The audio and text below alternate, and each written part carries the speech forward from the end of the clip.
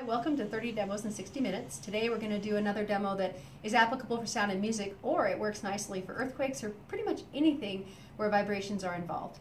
And so we're focusing on understanding resonance. And resonance is when you drive something at its natural frequency. And so what I have 3 pieces of spaghetti. It's just standard dry spaghetti out of the package. And I've got some raisins.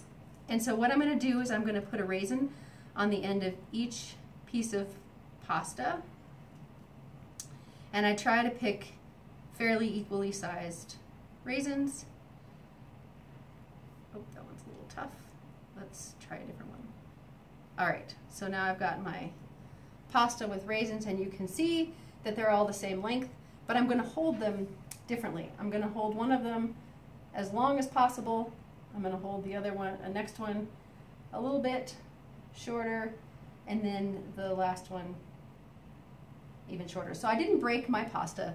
All I did was change how I'm holding it so that you can see that they look like they're 3 different lengths.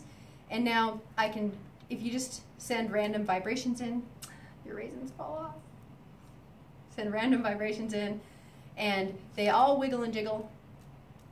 But if I shake my hand and I'm able to match the natural frequency of the long one, I can get that guy. Oops.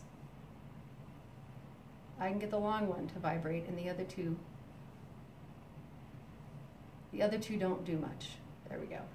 And now if I get a little higher frequency, I can get the middle one to vibrate, and my raisins are committing hara-kiri.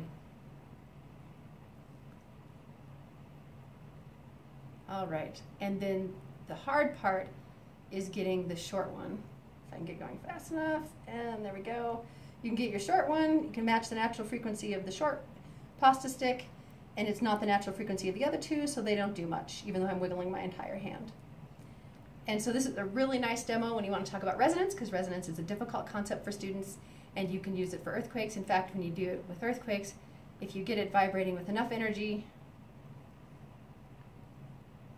eventually it breaks and it damages your building. So thank you and have fun.